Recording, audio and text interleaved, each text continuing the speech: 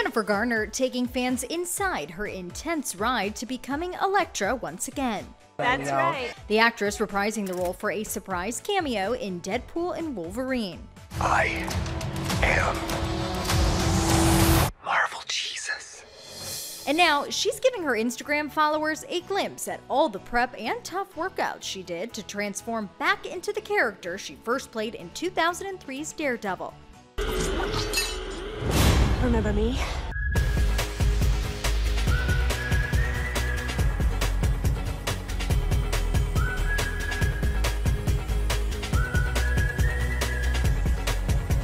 And seems like she did it all, from trampolines and jogging to jump roping and weightlifting.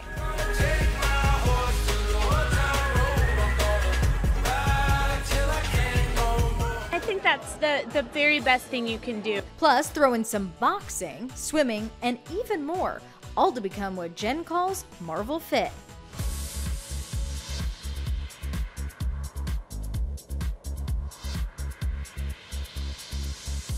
It was pretty amazing. In the caption, the star reflects on the moment director Sean Levy and Deadpool himself, Ryan Reynolds, came up with the idea for Elektra's return, sharing that it happened during filming of The Atom Project. Wish I knew what I was doing wrong. You're not doing anything wrong. Jen calling it artistic kismet, as Sean and Ryan gave each other this look they have that can communicate an idea, 20 pages of dialogue, and nuclear codes. I'm a fan before I'm a director, and on Deadpool 3, I get to be both.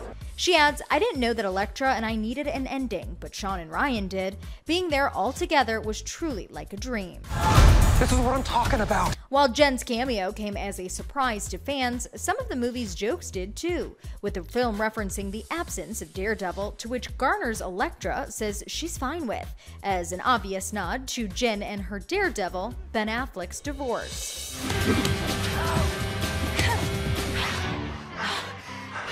Stop hitting me. Okay. Ben and I kicked the tar out of each other. How about that? The superhero flick also taken a shot at Hugh Jackman's recent split from Deborah Lee with a joke about Wolverine's post-divorce appearance. Hugh Jackman is a very good friend of mine and a real sport. In an interview with Variety, Sean explained how those jabs made the script, assuring audiences that all jokes were run by the actors first. Jen and Hugh giving him the A-OK.